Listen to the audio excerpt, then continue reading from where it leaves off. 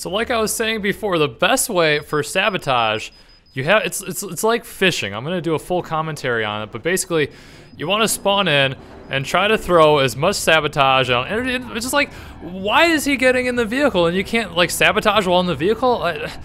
Oh, it's so frustrating. It's like it's basically by chance, and to finish this damn second engineer mission, it's just pure luck and RNG basically, and I don't know what to do.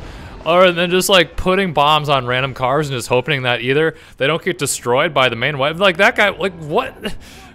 This game, sometimes, this game, I really do not know what is going on. So, alright, so here's what we want to do. We want to try and run people over, which is great, and not die, but this semi-truck, the B truck on downtown is just easy money.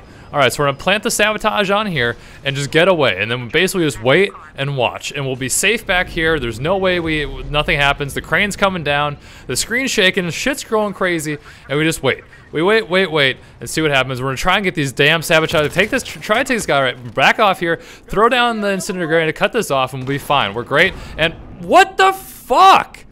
What was that? I'm through a wall? Is that a nuclear bomb? That had to have been the biggest sabotage explosion ever in Hardline history. I had like 30 HP, and I got blown up through a wall like 40 meters away. I'm done. I'm done. We'll be fine. We're great. And what the fuck? What was that? Nope.